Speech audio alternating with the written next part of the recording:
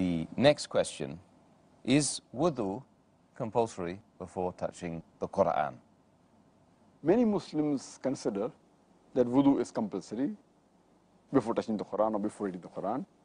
And this is the view of majority of the Muslims. But the scholars are divided whether it's fard or not.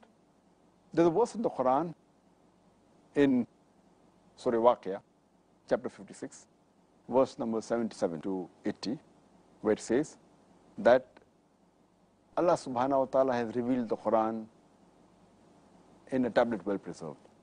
And none shall touch it except those who are pure.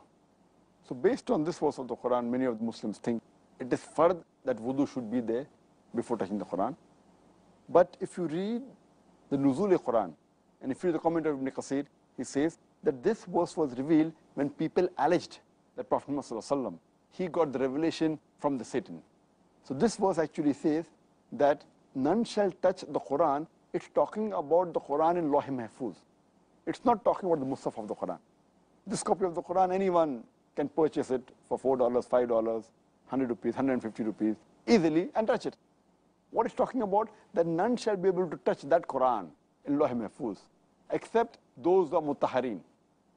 So the Kitab-i-Maknoon is the book, the Lawh Mahfuz. And mutaharin doesn't only mean bodily cleanliness, person should be wudu. It means a person who's not only clean in body, but even in mind and soul. A person who's sinless, referring to the angels, that the Satanists cannot come close to the Quran, they cannot touch it. It is only the angels who can do it.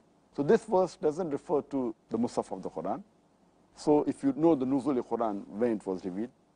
So most of the scholars say that, based on this, the scholars who know the Nuzul Quran, they say that therefore wudu, from this verse you can't conclude that wudu is fard. But most of the scholars agree it is mustahab, it's encouraged. It's preferable that a person should be in wudu when he reads or touches the Quran.